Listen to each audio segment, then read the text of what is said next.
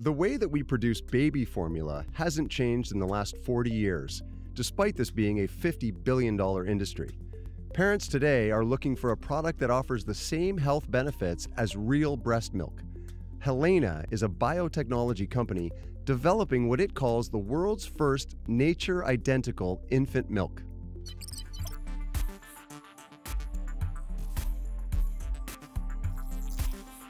Laura, how is Helaina disrupting the infant formula food industry?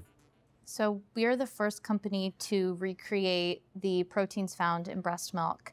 Our goal is to bring the immunity that we find in breast milk to infant formula. So we take these proteins that we make and we use precision fermentation, which allows us to teach yeast how to become little manufacturing hubs and produce these human proteins. And we combine our human proteins with all of the other vitamins and minerals and important nutrients that baby needs to grow. What was it in your history that got you interested in solving this significant challenge for infants, but then beyond for broad nutritional categories? So I'm a food scientist by training and just a food person. So I've always felt like my mission is to feed people.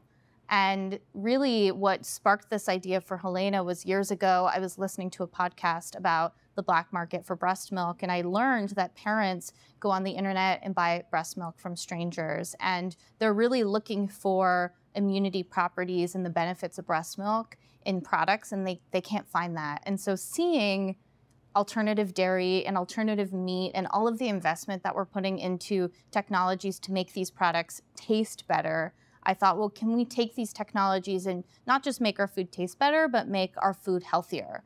Laura, how does the precision fermentation technology work? So with precision fermentation, we start with yeast, and yeast is an incredible microorganism that kind of turns into a manufacturing hub to make the proteins that we target. So we've programmed our yeast using CRISPR. We then ferment it, we give the yeast sugar and all the nutrients it needs to ferment. And when it ferments, it starts to spit the proteins out of the cell. And these proteins are what we can capture, and they're identical to what's found in breast milk. And the existing infant formula on the market is short of some of those nutrients, or is it actually already satisfactory and you've just improved upon it? We are improving upon it, but none of these formulas use human proteins. And so the proteins that are found in breast milk, they're designed for humans. So they're easier for us to digest. They also help to build our immune system. They teach our body how to fight against infection. And that's the first time as humans we learn how to fight against things in our environment. So these human proteins bring another dimension to infant formula that hasn't existed in the past. And so have you been able to measure already the benefits to the early immune system in young infants? So that's what we're working on right now. Before we get into infants, we use cell-based models. So in our lab here in New York City, we've got an immunology room where we do all of the testing. We take our proteins, we test for anti-inflammatory properties or these different types of functions that they would have in baby. And so that's really our first step right now, is to understand how our proteins measure against what's found in breast milk.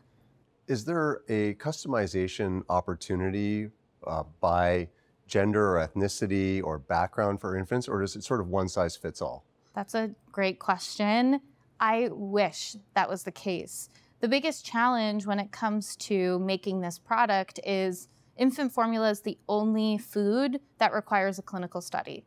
And so just like making a drug, you need to gather a whole cohort of participants. You need to run the study. It's pretty intensive, and it's important because it allows us to test all of these properties. But if you wanted to customize an infant formula, you would need to run a clinical study for every single kind. I see. And while it's something that we're very interested in, it's definitely part of a longer term vision as opposed to short term because of all the back work that goes into making these products.